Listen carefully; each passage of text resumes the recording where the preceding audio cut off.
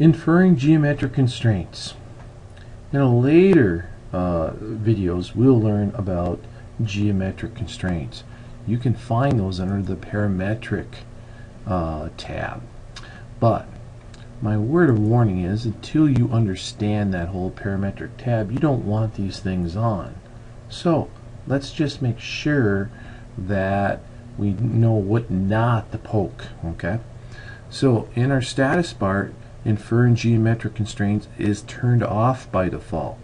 So I'm going to go over to customization, and I'm going to go up to Infer Constraints and turn it on. Now, with the constraints here, I have Infer Constraints. Right now it's off. I'm going to turn it on. Don't do this. Alright? So when I draw lines, you'll see that I get these little blue filled in rectangles or squares. These are constraints. These tie these two lines together so you can't pull them apart or edit them or bust them apart.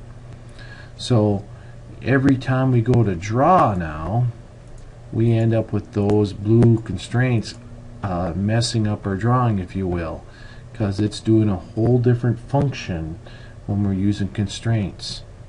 So we want that off. So I want to make sure that's off and not being used. Now when I draw lines, they're individual line segments.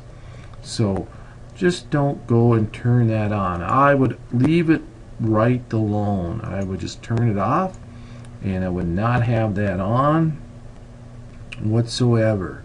So I just wouldn't even play with it until you learn parametric constraints. So alright, so inferring geometric constraints, just don't turn it on, don't play with it until you start learning parametric drafting.